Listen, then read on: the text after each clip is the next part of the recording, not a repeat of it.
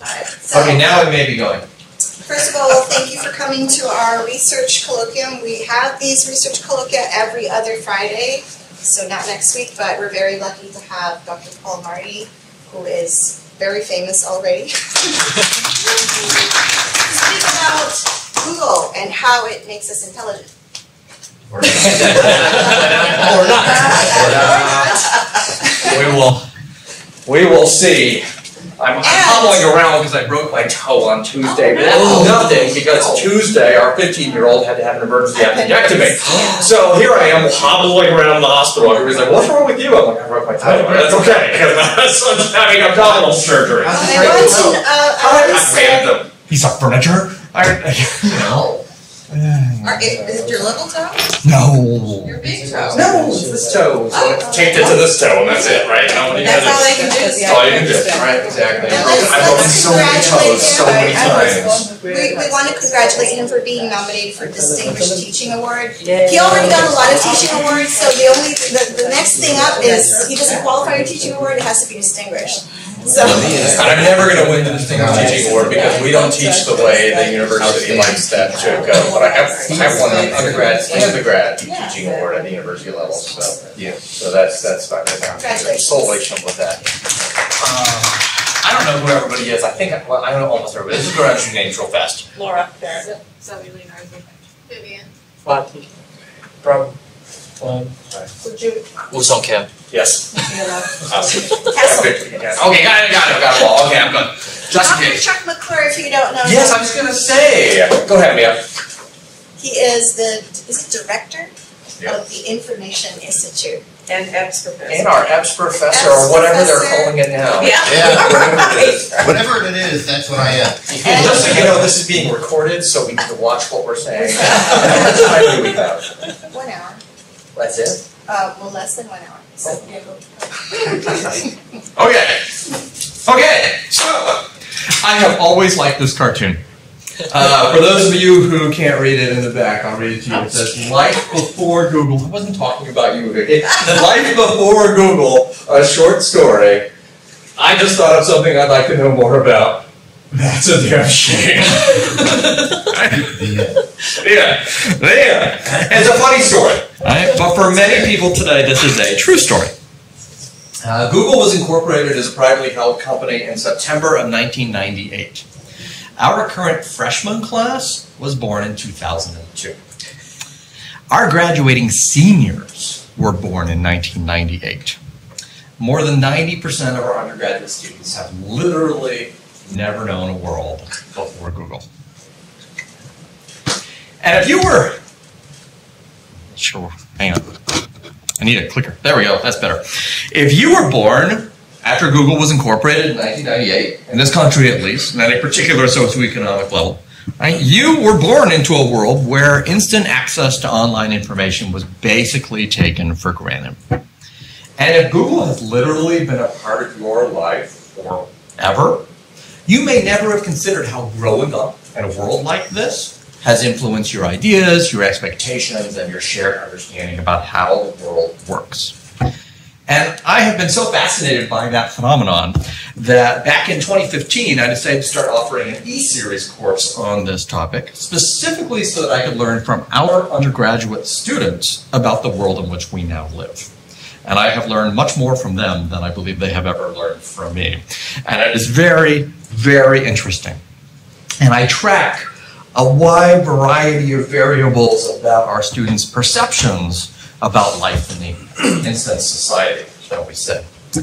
One of the things I asked on the first day of class is, how many of you have a Gmail account? And I'll ask you this now. How many of you have a Gmail account? Go over your, Chuck's your hand's not going. Everybody has a Gmail account. By the way, this year, as Juan knows, for the very first time ever, there was a student in class who didn't have a Gmail account. I don't, but there was one. Yeah. First time ever. In the 5 years I've been teaching in the class. I said, "How did you survive without a Gmail account?" She said, "Well, I just never needed one." And then she got in a small group of people who were working together on Google Slides. So now she needed a Gmail account. That was it, right? And now she's being tracked, right? Okay, so they all have a Gmail account, generally speaking. Many of them have more than one. All right, sometime will ask if they have more than 5. Do you have more than 5? No. Just the one. I get my 15-year-old who just had his appendix out. He has like 20.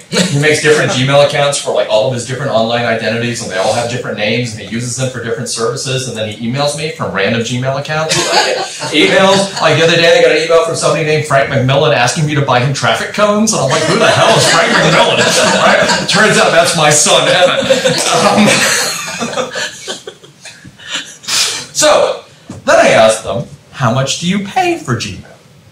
And they all stare at me, like I'm completely out of my mind, right? This is a generation that pays for nothing. Of course they don't pay for Gmail. Gmail is free.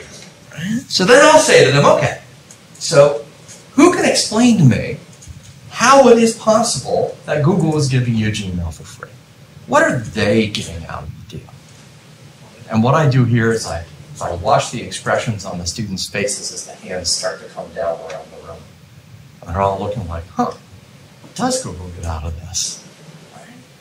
And for many of them, you can see that they've never stopped to question this relationship before in their entire lives. This has just been something that they have been given as a gift. And what Google gets out of it, they hadn't stopped to consider. Now, more and more, there are more and more students in every class, like started with maybe 1 out of 10, and now I'd say it's half, easily, that can explain how Google makes money. How does Google make money? Ads. Right. This, of course, is Lieutenant Commander data. I'm sorry, this is Mark Zuckerberg from Facebook explaining to the U.S. Senate in the spring of 1998, spring of April 2018, how Facebook makes money. And how many of you watched this particular proceedings?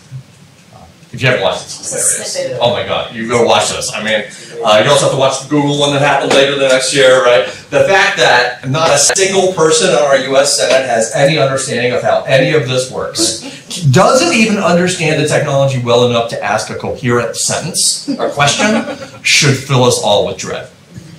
And here, this is where Mark Zuckerberg finally broke. And basically, you can tell from his facial expression, right? Basically had to explain. He was asked, how is it possible? You give your product away. How do you make billions of dollars? And we run ads. And it's amazing how many people simply do not understand how companies like Facebook or Google make money. But even people who do understand this often don't grasp the scale at which these companies make money. So for example, this is the advertising revenue that Google brings in annually. This goes from 2001 to 2018, and as far as I can tell from looking at the quarterly results from 2019, the number is, this continues its exponential growth. This is in billions of US dollars. In 2018, Google brought in $116 billion in advertising sales. And this is primarily the Google AdWords ads. So when you go to Google and you type in a search and up pops an ad, right, that someone has paid for. So when you type in shoes, up pops an ad for a shoe store, that person, that's that money, added up to, in 2018, $116 billion. And to put that in context, the worldwide advertising budget across all media, print, and electronic in 2018 was about $580 billion. So this is about 20% of the worldwide total advertising budget spent on ads in that entire year went through Google's hands. You may remember a few years ago there was a guy who came and gave a talk here at FSU called the $500 trillion mistake. This was a guy who was one of the first 5 employees at Yahoo and was in the room at Yahoo when it was proposed that Yahoo could make money off of searches by selling ads based on what people were searching for, and the idea was roundly poo-pooed and not done. This was back when Yahoo was the internet before Google, and if they had found a way to capitalize on that, maybe they, well, would be a little bit better off. This is really astonishing to think about this, that a company that 25 years ago literally didn't exist now controls about 20% of the worldwide advertising budget. And the reason Google was so successful at marketing all of these ads and convincing people to pay them to run ads on their platform is because of the sheer amount of information that they have about us. So they can offer extremely targeted, extremely valuable advertising services. So look at it this way. The key to understanding Google's success, right, is that there is no market for a paid online email service. There is no market for a paid online video sharing service. There is no market for a paid online mapping service. Why? Because access to your information is worth a lot of money. By giving you these services for free, Google is able to glean so much information about your activities that then they can sell to people who want to target you with ads, that it is more cost effective for them to offer you these services for free than to charge you for these services. They make more money giving you something for free just so they can learn more about you and sell to somebody else. And that is really kind of astonishing. We talk about this a lot as if you're not paying for it, you're the product. You've probably heard people say this. If someone on the internet is giving you something for free, it is a pretty safe bet that they are selling information about you to somebody else. And this is somewhat of an overgeneralization, and as many people point out, even if you are paying for it, you're probably still the product. But it is still relatively true that in today's on-demand world, a large number of companies make a significant amount of money, more money, selling information about you to other people than they can by selling their products directly to you, so much so that they are eager to offer you free goods and services just so they can learn more about you. Which is kind of astonishing when you stop thinking about it. Now, I don't know about you, but this is not the world that I was expecting. You know, this is very different from our expectations. 20 years ago, you know, back in 1980, if you had asked me, at least one chuckle for that, if you had asked me what the future was going to look like, right? I don't know what I would have told you. Juan, do I need to tell you to stop talking? No. Okay. My bad. Yeah. Well, no way. Maybe I can help. What is it? No, it's sorted. It's sorted. Yeah. It's taped. You're good. All right. Brilliant. I'm really happy. Thank you. Okay. So if you would ask what the world was going to be like in the 1980s, right?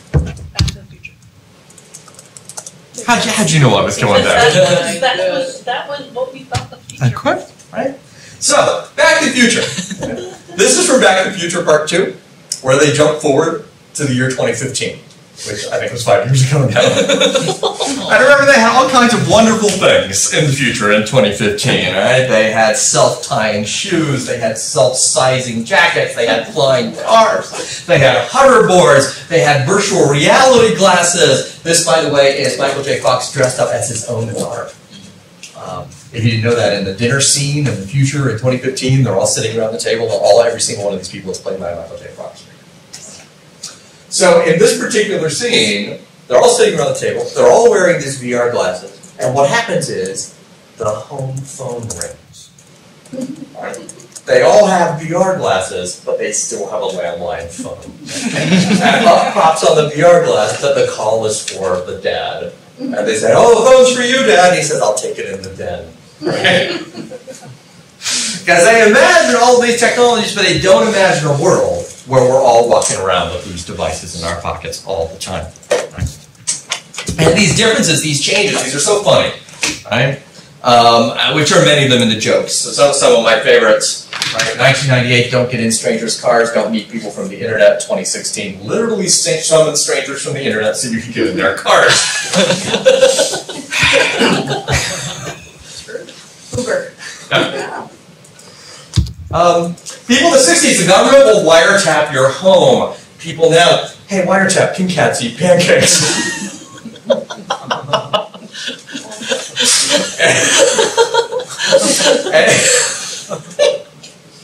And if you haven't asked Alexa this yourself, by the way, I will tell you the answer is yes, but only in very small quantities. I love this one. 1965, I bet in the future we'll have flying cars and teleportation. Now, I I should point out this is actually a joke product. You can't actually buy a cheese printer that prints your face on the melted cheese. But I went downstairs and I checked with Eric, who runs the Fab Lab at the Innovation Hub, and he told me that if you wrapped very nicely and it was relatively clean, you could bring in a block of cheese and he would laser cut your face onto it. Just so you know. Oh, and this is a good one. 1989, that's Bill Gates. It's amazing to think what great and exciting things people will be doing with PCs in 30 years. I love Smudge the Cat. It's such a good meme. Oh, this next one is absolutely hilarious. 2009 is called a smartphone. It can do everything. 2019, stare into the nightmare rectangle and watch society collapse in real time.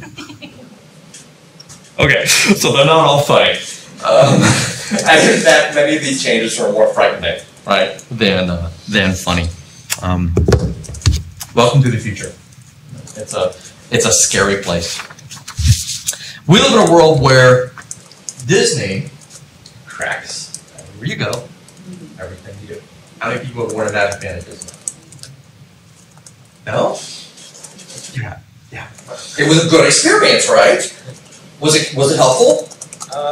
Yeah. Was it convenient? Right? I mean, if you wear this band, you don't have to carry a room key, you don't have to carry a wallet, you don't have to worry about your FastPass card, you don't have to deal with anything at all, because all the information that you need is on this very pretty and very attractive silicone band with Mickey Mouse on it. In fact, these are collector's items, people buy them, people trade them, all kinds of wonderful things. We actually have a beta test one in our house, by the way, because Michelle was down at a conference in one of the Disney property hotels when they were running this out, and they asked her if she would be willing to participate in the beta test, where they put a tracking bracelet on her and tracked her throughout the park. She said, hell yeah. So we have a beta one at home. But no, super convenient. Right? As I said, it takes the place of your room key card, it takes the place of your wallet, you buy things with it, you check in and out of your room with it, you use your fast passes with it to get on and off rides, but it goes way beyond that. Right? So it basically governs your entire experience at Disney. So if you have a reservation at a restaurant at Disney, and you do what most people do now at Disney, where you pre-order your food and order things online, well, they know where you are in the park, they know when you're going to arrive at the restaurant, they're tracking your location, they start cooking your food, they make sure it's all ready and brought to you the moment you walk in. Is it guaranteed a seat? If you have a reservation, it does. Yeah. Right. If you wait too long in line, right, they track this and they figure out what they can do to speed things up. Do your kids like Snow White? You don't need to go looking for Snow White. Snow White will find you. I've always liked this example too. We live in a world where Target knows that you're pregnant almost as soon as you do. But this is a classic example that's used in marketing classes all the time. So many of you have probably heard this story before. This goes back to 2002. The best version that I've seen of this story is written up in a book called The Power of Habit by Charles Duhigg, I believe his name is, which is excellent book, by the way, about making habits and breaking habits. One of the hardest things that advertisers have to do is get people hooked on a new habit, right? You know, usually people have habits that are already pretty well set and it's hard to break them, but one of the things that people have to develop a new habit doing that they've never done before is when they have a baby for the first time. And if you get somebody hooked on Huggies, they're not going to switch to Pampers. And the sooner you can get them hooked on your product, the more you have a customer for life. So, in this true story, a bunch of advertisers went to Target and said, we're trying to get our ads out in front of pregnant women as soon as possible so we can get them hooked on our products. Can you get us a list of which of your customers are pregnant? And Target said, sure. Because pregnant women buy things that non-pregnant women don't buy. So they made a list of about 18 variables, and they wrote a little formula to figure out who's likely to be pregnant, and they gave this list to the advertisers. And the advertisers sent every one of the people on that list a wonderful coupon book with blazoned across the front of it, congratulations on your pregnancy.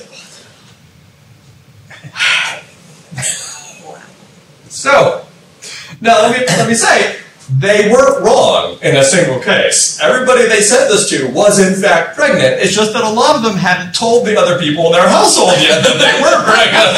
So Target kind of spilled the beans on a lot of people's pregnancy. They learned from that mistake and they haven't done that again. All right. We live in a world where Amazon knows that you're about to run out of dish soap, or toilet paper, trash bags, and automatically reorders it for you and ships it to you. Anybody do Amazon subscribe and save? There's a pantry too, right? Yeah, oh yeah. We just got the Whole Foods 2-hour free delivery option pop up. Has anybody tried that, John? Yeah. Not if they didn't have ice. They didn't have ice. They won't deliver their bougie ice. Oh. But this is an amazing thing, right?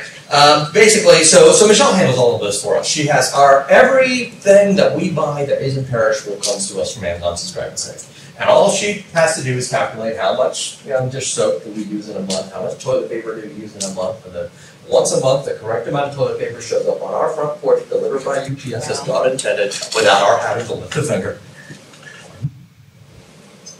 Why go to the store to buy toilet paper when Amazon will keep track of how much toilet paper you need and automatically order and deliver it for you?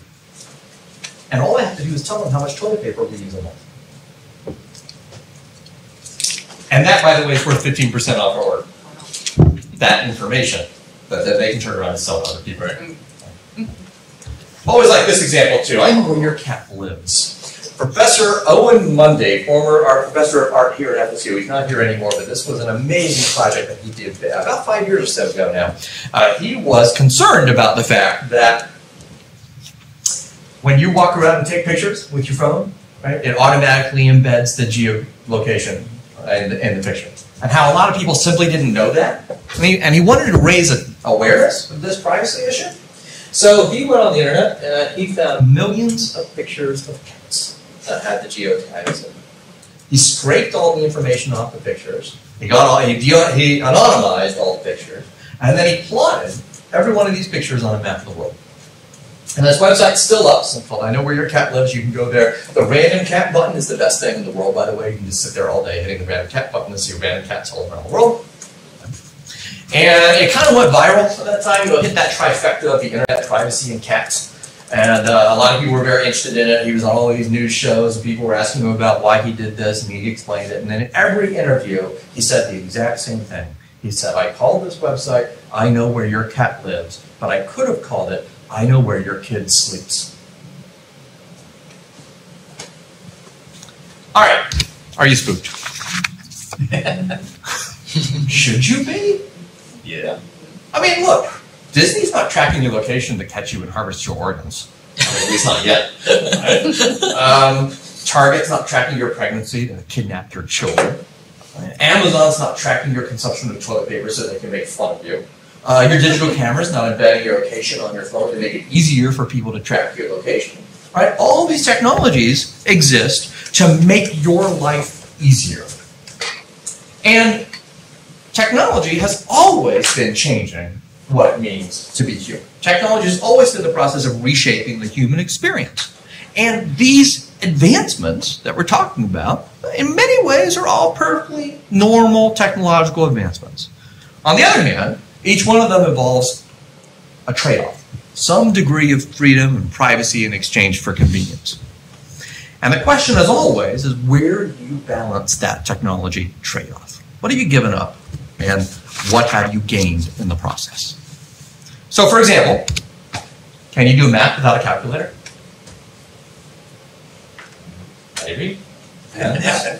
I won't put any of you on the spot. Plug knows when we did this and when we did this on the first day of class, all these students were like, I can do math without a calculator. I pointed to the student in the front row and I said 7 times 8, and she was like, oh my god, I can't do math.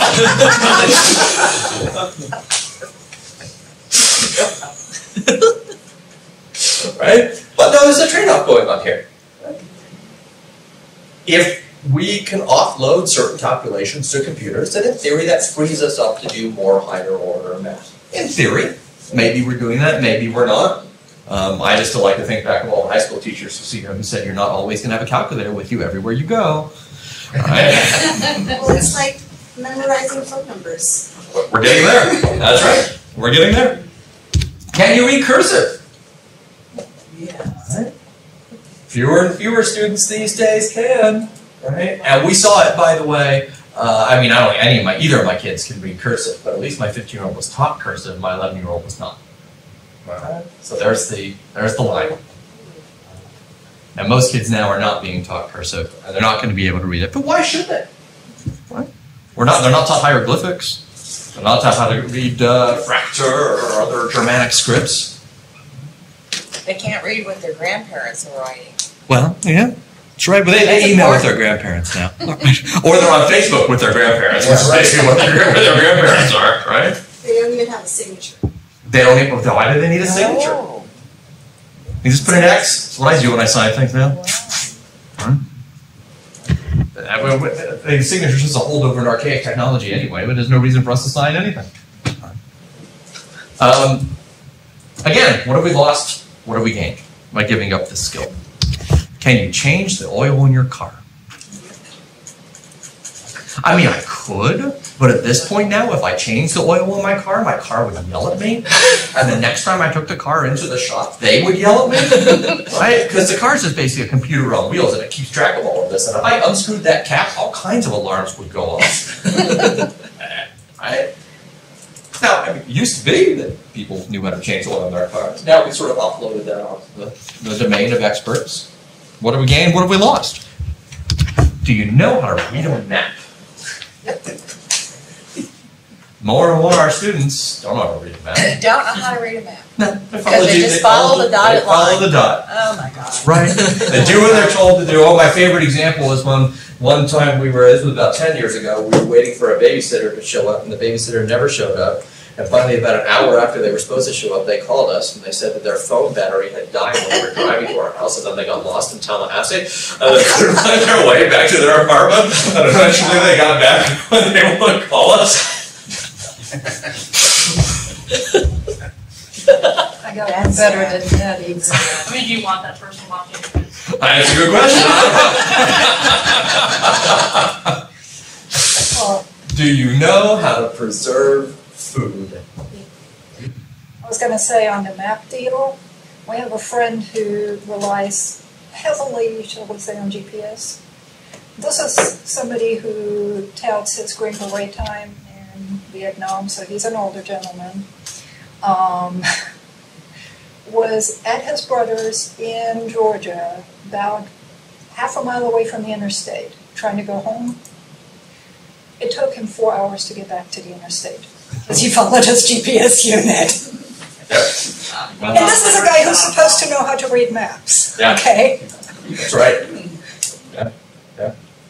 She had her set on walk and it was taking her down like the side of the street. It was set on walk instead of drive. Yes, exactly. Right. Well, this is exactly what happens, right? As we've given up these skills. Food. Do you know how to preserve food? Some people do. Can you make food last more than a few weeks? Or are you basically assuming that in the event of the zombie apocalypse, you're going to be one of the first eaten because that's my plan, right? I mean, if Publix isn't there, there's really nothing I'm going to be able to do. I assume that even after a major hurricane, Publix is going to be back up and running within 48 hours, which is pretty much what has happened, right? Now, I don't need to worry about how to preserve food. Again, it's a trade-off. What have I lost? What have I gained? Last one, do you know how to build fire? Can you make fire from scratch? No technology to help, right? Or no modern technology to help, right? I mean, if you were stranded on a desert island, we're talking about probably the most astonishing, the single greatest technological achievement in the history of humanity, and we're basically content to push this off onto the domain of technological devices we assume we're going to have all the time. There was a time when everybody knew how to do these things. But of course, as new technologies get developed and people develop new skills and society gets more specialized, we tend to rely on new tools, new experts to do these things for us. People trade old skills for new skills all the time. It makes perfect sense. It's not necessarily good or bad, it's just part of what humanity has done. So when you see arguments like in this cartoon, this is what Mia said a minute ago, I'll read this to you. This is a Pearls Before Swine cartoon just from last December. Hey, Rat, I was thinking about inviting your mom to my party. Can you give me her number? No. Why not? Because I don't have my phone with me. So my phone has all the information my brain used to have. Thus, my unused brain just withered away and died. That's too bad. What's too bad? But the thing is, we have been offloading the task of remembering numbers to technology for years. This has nothing to do about phones. How many people used to have a pocket address book that they had all the addresses and phones in? You didn't have all the phone numbers memorized. You relied on technology to help you with this. And we have been relying on technology to help us remember things for thousands of years. And the best example of this, which I assume you've all seen because it shows up all the time, but just in case, this is Plato's Phaedrus from 370 BC. All right. So if you don't remember this particular scene from the Phaedrus, what's going on here is that Phaedrus is an Athenian aristocrat, is in dialogue with Socrates, and as part of the dialogue, they're talking, as part of the dialogue, Socrates is retelling a story, so it's a dialogue of a dialogue of a dialogue, basically, between the Egyptian gods Ammon and Thoth. Now, where they're talking about Thoth's many contributions to humanity, and among the other things Thoth did was astronomy and mathematics and writing. And Thoth argued that his best invention was writing, and Ammon said that actually your invention of writing is a terrible thing. And this is why. That the discovery of writing will create forgetfulness in the learner's souls, because they will not use their memories, they will trust the external written characters and not remember of themselves. We have been having this argument for thousands of years. People say that the ability to use technology to record something is going to ruin us. Now, the fact that we've been talking about this for a long time doesn't mean there aren't things to worry about, right? There are plenty of reasons to worry. We have big data tracking our every move. Particularly insidious problem for us today. I mean, especially given the rate at which modern society is generating information about us. The problem is defining data or what relevant data is. But if you just look at sheer chunks of digital data, right, we generate more data in 2 days now than was generated in the entire history of civilization from the dawn of humanity to the year 2000. We're overwhelmed. Location tracking on our phone. We were just talking about this. Every now and then I freak out about this and I turn it off and then something doesn't work. So I turn it back on and go, okay, Google, you know where I am. Just tell me where I parked my young car. Right? Google, Apple, Microsoft, Facebook, Amazon, they know where I am all the time. And okay, fine with that. The crazy thing about this is that we're doing it to ourselves, right? We are giving a very small number of companies a great deal of information about our lives in exchange for convenience. I mean, can you imagine the CIA or the KGB trying to convince people to carry tracking devices? And now I carry a tracking device with me everywhere I go. And even more so, I bought this myself with my own money. And I'm as guilty as anyone. Take Amazon, for example. Right? This is the Amazon Prime Air drone delivery service, which is never going to happen here in Tallahassee because A, we have too many trees, and B, we have too many people who would shoot these down just to see what they are carrying.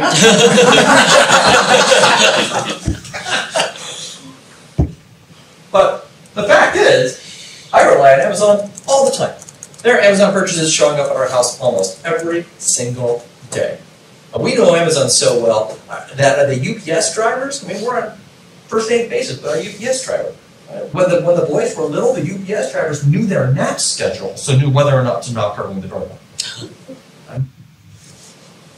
And yet, every one of those Amazon purchases is enabling Jeff Bezos to take over the world. The owner of Amazon is the world's richest man, and he does not have our best interests at heart. Right? His entire goal, they don't just want Amazon to dominate the marketplace. They want Amazon to be the marketplace. His goal is a world where the only place you're allowed to buy anything is from Amazon. And if that happens, that's not going to be good for any of us.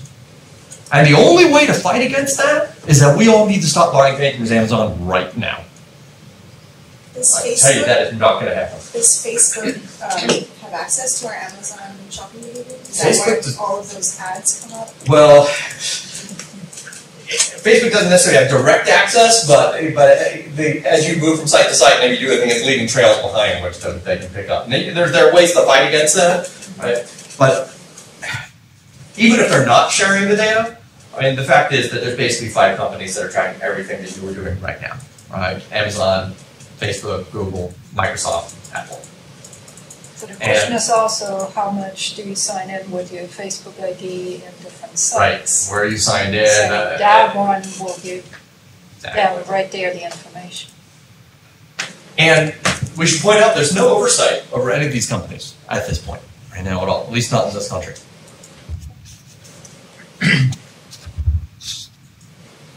And what I think is particularly frightening about how these companies are using their power is their ability to sort of shape modern day experiences. So take something like shopping, not online, but in a brick and mortar store. How many of you have been to an Amazon Go? Castle, I know you've been. You've been? No, scratching. Okay. But Castle, you've been, right? They have stores? Oh, so, yeah. Not here. Not here. Seattle, Chicago, New York now. So the Amazon Go store, this is a grocery store basically. A convenience store. They sell other things, right? Convenience store. Convenience store. Convenience store. So basically, this is great. You walk in, you scan your Amazon app, you walk around the store, you pick up whatever you want, you walk out. That's it. Don't just walk out. Cameras and sensors are tracking your every move, and whatever you walk out with, they charge to your Amazon account automatically. How do you know they did the right? They did it It right. pops up on your phone. Look, here's what you walked out with. And I think someone also tried to pick up something, put it somewhere else, and pick something else and leave, and they still tracked it. Yeah, they're very They were accurate. And then if you put it back, it takes it off. If you pick it again, it pulls it out. Yeah, and the place you put it back doesn't have to be the same location. They know. They're tracking everything that you do. And it's incredibly convenient. You don't have to talk to anybody. Now, you have to have the Amazon app on your phone. There was a great example of the problem that this caused, because New York apparently still has a law in the books that every store is required to accept cash. And somebody put the Amazon Go store in New York to this test. They insisted on paying cash. And it took an hour and a half for them to figure out how to accept cash. Right? So, I mean... How is the tax though handled? Oh, it's all automatic. All automatic. Yeah, based on where you are. And the dirty secret behind all of this is that Amazon's not going to force you to do this. But eventually, if you're not shopping in this way, if you don't have a smartphone, if you don't have the Amazon app on your phone, we're going to look at you the same way we look at people who try to buy food with checks in a grocery store today. Right? We've all been buying people who get out their checkbook. And this is I mean, have you tried going to a movie now without a smartphone? All right? It's a very different experience. The companies themselves are not going to force you into the future. It's just going to get harder and harder to avoid. And the peer pressure to conform gets worse every day. One of the best places to see that is on social media. This is, of course, from Black Mirror's Nosedive episode. How many people watch Nosedive? Just one?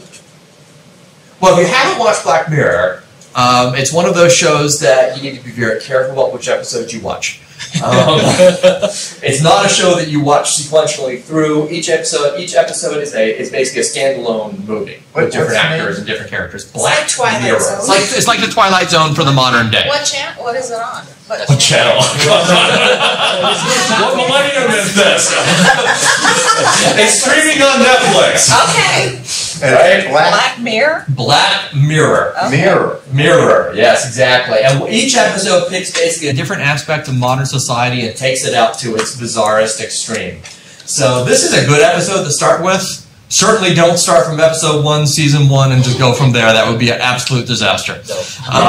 But this one's from season 2, I believe. It's called Nosedive, and it's got Bryce Dallas Howard as a starring character. And this is basically a world where social media governs everything. Your social media score indicates the kind of job you can have, the kind of car you can drive, the friends you're allowed to have, the apartment you're allowed to live in, all of this stuff. And you should be frightened of that because we are not very far from that world right now. And in fact, China is very, very close to that world right now.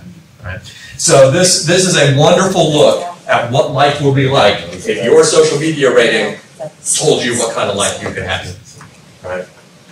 It's a good episode to start with. It's called Nosedive. It's a good one to start with. And then if you like that, my recommendation is that you read reviews online of the different Black Mirror episodes before you watch them. Because there are some that you definitely don't want to watch, and there are some that I wish I could forget I ever watched, like White Bear. And There are some that are really brilliant. Was it gross or violent or what?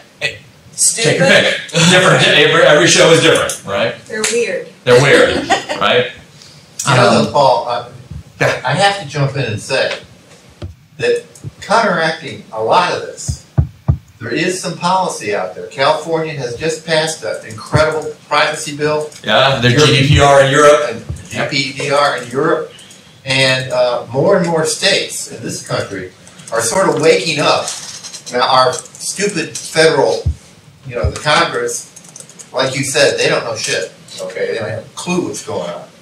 But there are states that are making huge headway against Amazon, Facebook, YouTube, etc. So it's going to be curious to see how much they can actually it will be this, right? So Illinois, for example, still has, I think it's the only state left in the union that has a law against biometric identification. Yeah. And that is very interesting because what it means is Face ID is illegal in the state of Illinois. Right. And this has caused a lot of trouble for companies like Apple. There was also, a few years ago, there was a Google Arts and Culture app that went viral. It was, you took a picture of your face and it told you what famous painting you looked like. If you lived in the state of Illinois, you weren't allowed to play. But the truth of the matter is, with facial identification, what you see on CSI and some of these shows is real close to true. Oh yeah. About being able to run Mia's face through a database of 20 million, and boom, there's Mia. Well, where I'm going with they this. can catch other people. Well, yeah. So we have the one hand. We have so China's argument is we're using this to catch criminals, and just ignore the fact that we're also using it to identify dissidents and put them in concentration camps. Right. Yeah, it depends on the rules, right? Exactly. But the other where I was going with this is, say for the example of Google about Illinois. People in Illinois complain vociferously. Why can't I play this game? Yeah, right. Right? There's a law intended to protect their privacy. And they don't care. They don't care. Right. Because they couldn't play the game. Right. And that, by the way, is also exactly what Owen Lundy found with his I Know Where Your Cat Lives experiment. He thought he'd get tons of people complaining that their cats were online. He didn't get a single complaint that their cats were online. He did get a ton of complaints from people who went to his site and couldn't find their cat. No, I think your point in the beginning, Paul, which is that there is basically a whole generation of people who know nothing other than this. Well, and this is exactly where I'm going next, right? Because this, by the way, I was going to put some of these numbers in context. This is the most popular social networks as of fall of last year by a number of active users, and they define active users as you log in at least once a month. And Facebook, 2.4 billion individual users check Facebook at least once a month. And that is about the same number as the world's Christians, and it's more than any other world religion, and I guarantee you that those 2.4 Christians don't go to church once a month.